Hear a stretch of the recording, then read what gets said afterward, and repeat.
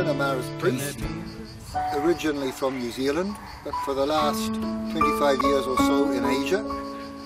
I've had 18 years in the Philippines, in the southern Philippines, on the island of Mindanao. And after that I've had the last 8 or 9 years between Burma and Thailand. Burma originally, and then on the Thai-Burma border based in Thailand. We are called to be a missionary congregation, but we are called to cross boundaries, to cross borders, and to bring good news to the poor. That's what we were founded for nearly 200 years ago, and that's what we're still called to do today. However, the boundaries used to be clearly geographic, that we always went to another country, and often far away. These days of international travel and mass communications, often the boundaries are social boundaries or different types of boundaries, but the important thing about being a missionary, and a Marist being a missionary, is that we're prepared to break out of our comfort zone. We're prepared to go where people are really struggling, and whatever that might mean in the context, and we bring good news to them.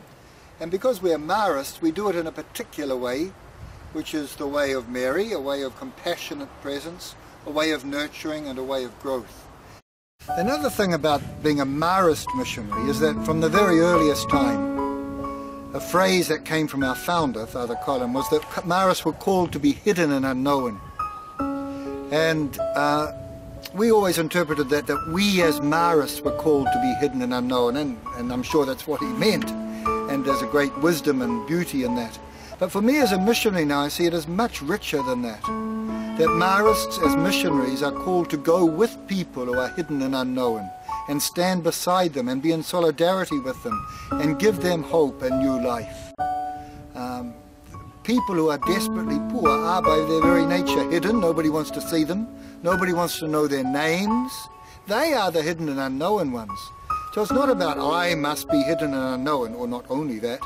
Much more it's I go and stay with the poorest. I stay with them, struggle with them, give them hope, and then those who are hidden and unknown have a greater sense of justice, a greater sense of their own dignity and respect for self.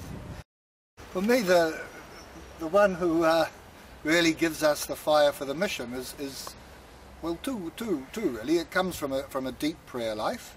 It comes from a sense of participating in God's life himself, and God is mission. A life of the church, our church is mission. But in practice, what that often means is it's the person on the floor crying out for help.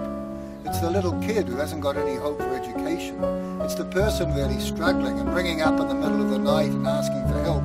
They are the ones who give you a fire for mission, because their needs are so great, they're asking, they're crying out for help.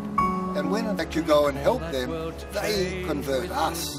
They actually give us much more than we give them. We might be able to help them through this or that crisis, but they teach us the attitude of heart that is the heart of Christ, which is one of total dependence on God and on providence and of desperate need. They convert us to a missionary heart. Or cooking up another book of dreams. With our mission on the line, we know that it's our time to take what's real, surprise ourselves, and let the Spirit show us how to be. So let's take what's real, surprise ourselves, and let the Spirit show us how to be.